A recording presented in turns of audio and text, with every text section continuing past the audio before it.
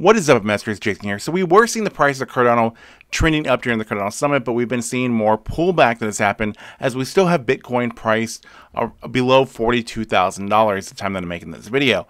But there were some catalysts that were interesting. Now, I've talked about things like the Cardano App Store, the dApp Store, I should say, as well as other things that Cardano has in the works. But some things that were very interesting was that Cardano's NFT Gaming, that they have partnership with Rival, as well as their partnership with Chainlink, and also the very interesting thing of them having a stablecoin that they're going to be partnering with COTI with, called Djed. So I just wanted to talk about all that in this video. So as we do get to it, if you guys don't mind, please do me a huge favor. Please be sure to smash, destroy, annihilate, or just gently press that like button.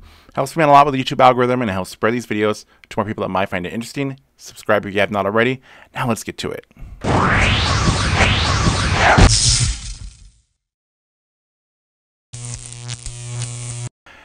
So it seems like every time we get somewhere in crypto, we then end up getting some FUD thrown at us from China or something else that ends up affecting the entire crypto market. When Bitcoin falls, pretty much everybody else does as well. So we have Cardano currently priced at $2.05, but there's so many catalysts for Cardano to be looking forward to in the future, and that's what we really need to be getting to. So looking at the price of Cardano, we're currently sitting at a support of $2 and a resistance of $2.15. So we need to find support above $2.15, and then hopefully we can start going back on that journey like we were.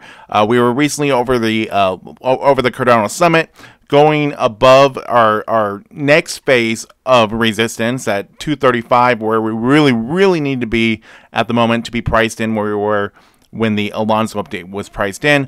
But that's our main struggle right now. Our main struggle is getting above the 215, finding support, and then working our way back up to 235, and then finding support above 235. That's the main area where we need to be, 235 to a resistance of 255.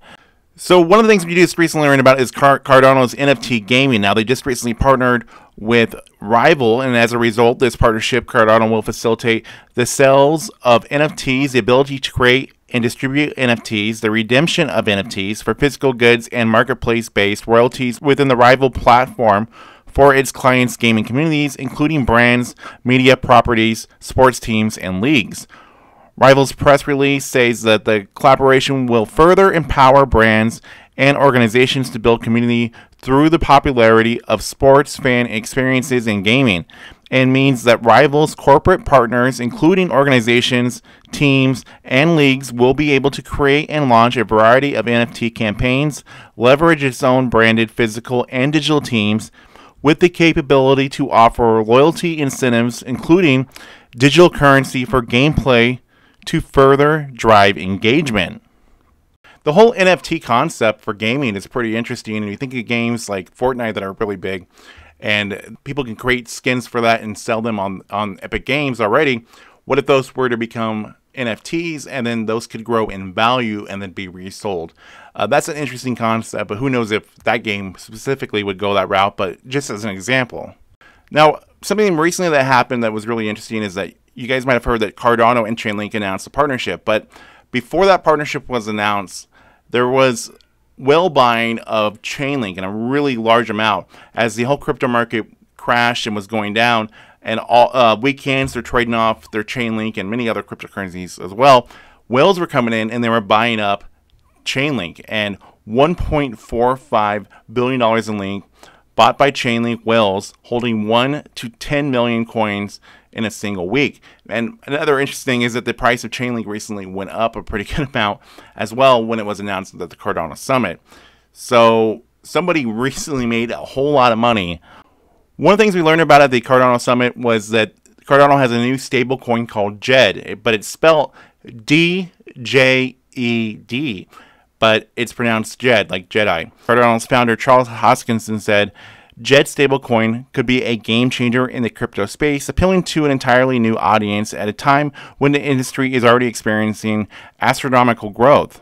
Now, a few things about Djed. Djed will be issued by COTI. COTI is a decentralized payment platform that organizations can use to build their own digital payment solutions. COTI already acts as a payment platform for Cardano's ADA.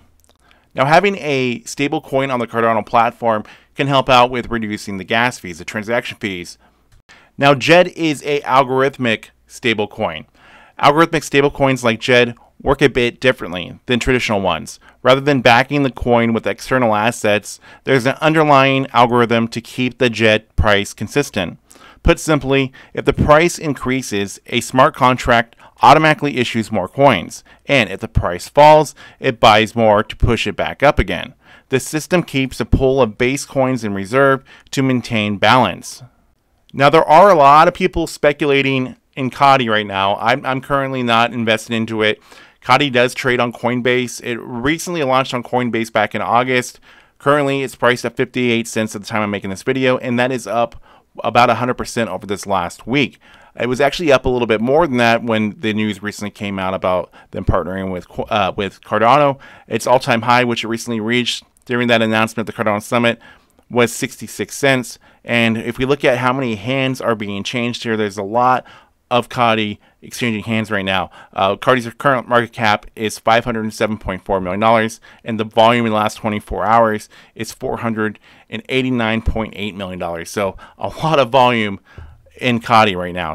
So right now it's all up to the catalysts that we have in play with Cardano to see the price of it going up.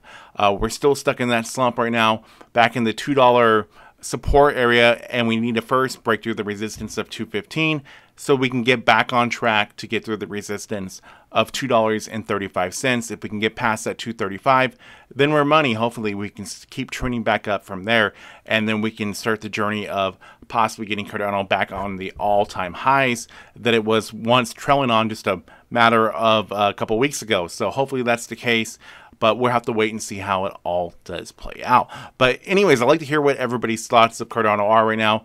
Do you guys think that we're going to still possibly get that price prediction of Cardano reaching to a price between $5 and $7 by December? I'd like to know what your thoughts are.